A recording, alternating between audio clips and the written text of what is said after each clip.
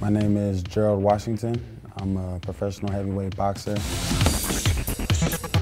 I'll be fighting June 8th at the Home Depot Center in Carson, California.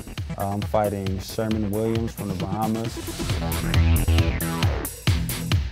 This is going to be my first 8-round fight, so I'm sparring 8 and 10 rounds. That's more rounds than I've ever sparred before.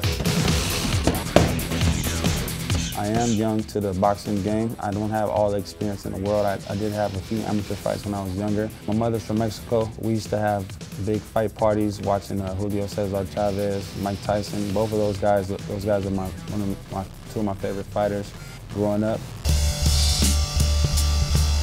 It's a very intense feeling when you get in there. It's I mean, you can experience, you can play around in the ring, and that's one thing. But when you really have those nerves and they're really set in your body and it's working against you, that stuff makes you tired. You're scared, and it takes a lot of experience and time and practice for you to actually work through that stuff.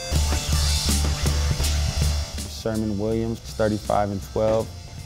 He's the most experienced fighter up to date that I will be fighting.